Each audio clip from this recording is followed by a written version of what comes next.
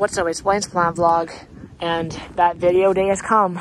It's the end of season banana update. Tonight, it's gonna get down to 29 degrees. That is not good for banana plants, and they're not gonna, the leaves are gonna get frosted off.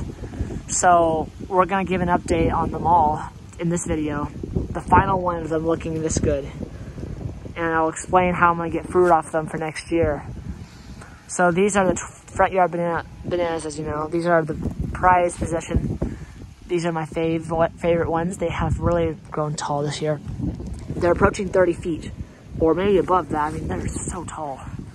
And they started off from the ground this year in April, and they've gone this tall in just a season. It's a shame they have to freeze down to the ground, because they just cannot take a freeze, as you all know. We even got some frost damage already. See that?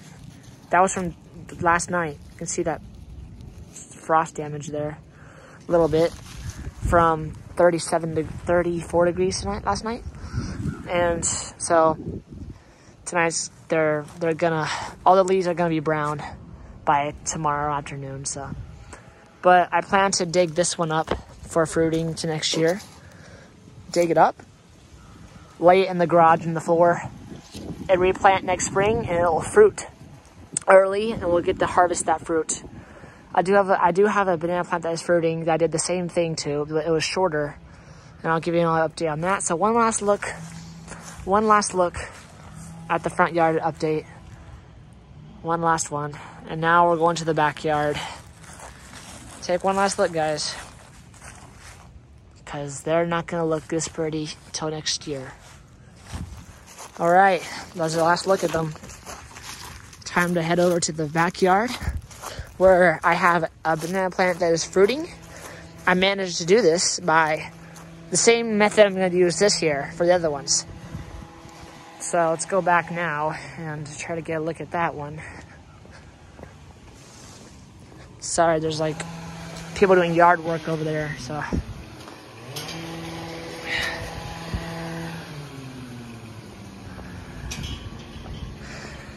So I'm gonna have to harvest the fruit probably today.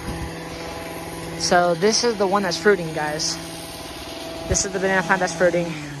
It is 18 months when it fruited. See how, y'all guys saw that video. The pod came out the top and then it started opening up like that with the flowers, and those flowers turn into bananas there. And that's what that's my goal for those ones in the backyard. It's the same thing with this. Have the fruit come for next year by overwintering it. That's how that happened. I overwintered this one. But as you can see, the pod's going down. Let me know in recipes to cook this. But yeah, there's the fruit. And I'll give that a harvest video probably tonight or tomorrow. But this area, I'm not going to do anything with next year. I'm going to let it grow out.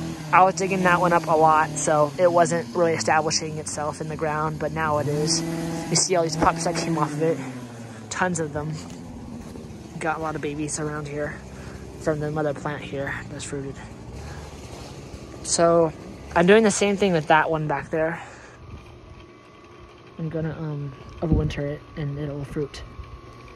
Same method. I'll give you an update on how to do that, but here's what it looks like. This one's a medium-sized one. It got pretty tall this year, so y'all can see that. Got pretty big. Not as tall as the front yard ones, but it got pretty big. And then you can see here, we got pups here that have not fruited yet, but you know, hopefully we'll get some fruit off these guys next year. Not these, but that one back there when I overwintered it. But yeah, guys, that's it. That was your last update on the banana plants I've got growing until next spring, because they're about to all die back to the ground in the freeze. Of course, I'm going to give you a post-freeze update.